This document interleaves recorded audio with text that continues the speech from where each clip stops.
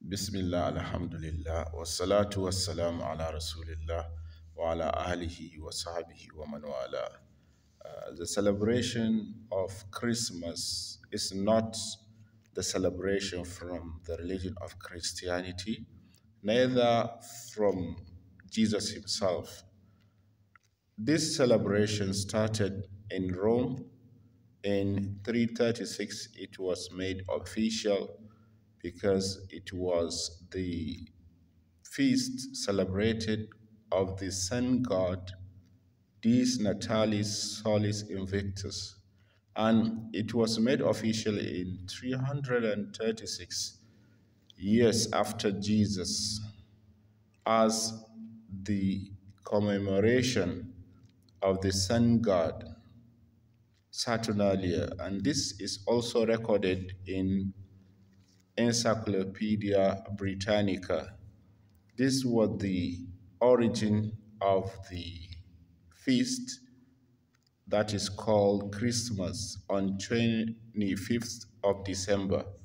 And this celebration involved paganism. As we know, other Christian denominations and churches do not believe and do not practice this pagan festival. For example, Jehovah Witnesses, they don't celebrate Christmas and they don't involve in any of its feasts. Neither do they wish Merry Christmas, Happy Christmas, or eat anything associated with it. Other churches also do not accept any gift from other Christians on the 25th of December due to the pagan origin of Christmas, like Deeper Life Church, like Seventh-day Adventist Church, because of the pagan origin of Christmas.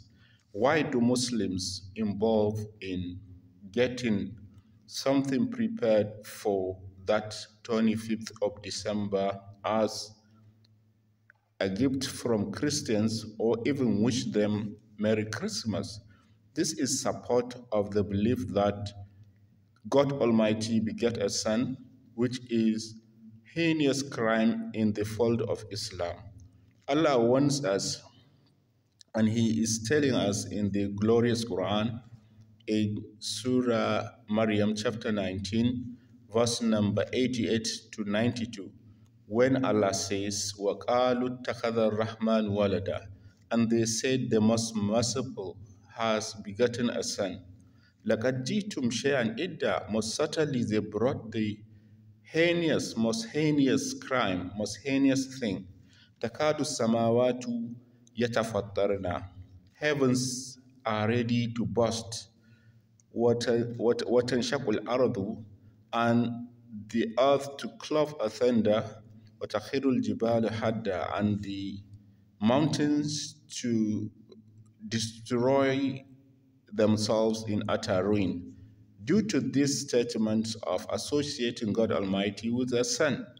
God Almighty is one. This is the first and foremost thing that God Almighty calls us to call our brethren on, especially those given the book, Christians and Jews, as mentioned in Surah Al-Imran, chapter 3, verse number 64. Allah says, قُلْ يَا أَهْلَ الْكِتَابِ تَعَالَوْا إِلَىٰ كَلِمَةٍ سَوَاءٍ بَيْنَنَا وَبَيْنَكُمْ. Say, O people of the book, come to common terms, that is, to believe in the one and only God.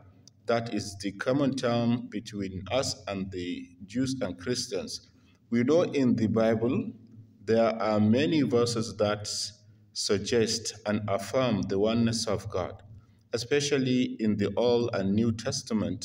In the Old Testament, we know in the book of Exodus, chapter number 20, verse number 2 to 5, in the book of Deuteronomy, chapter number 5, verse number 7 to verse 9, and in the book of Deuteronomy, chapter number 6, verse 4, God Almighty said He is one. He has no likeness. He has no associates. He is one and only God. and he doesn't forgive those who associate partners to him. Likewise, in Islam, Allah says in chapter number 5, Surah Al-Ma'idah, verse number 72 and 73, those who associated others to Allah, to God Almighty, they will not be forgiven, and fire is their dwelling place.